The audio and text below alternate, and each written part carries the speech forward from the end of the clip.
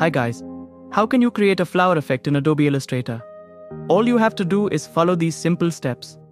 First, go to the Shape tool and select the Ellipse tool. Draw an ellipse on the artboard. Now go to the Color panel and choose any color you like. I'm selecting blue. Next, select the Pen tool and choose the Add Anchor Point tool. Add multiple anchor points around the ellipse shape.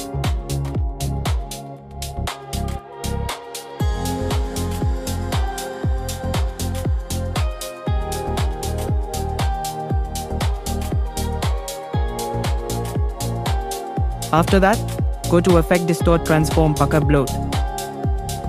Set the pucker value to around 45%, then press OK. If you don't like the color, you can easily change it.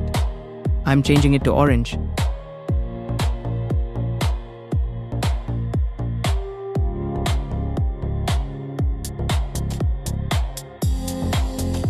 Now, to create the middle of the flower, go to the Ellipse tool again.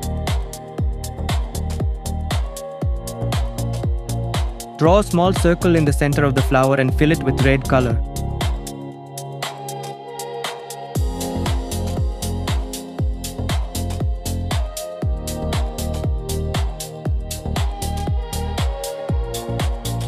And that's it.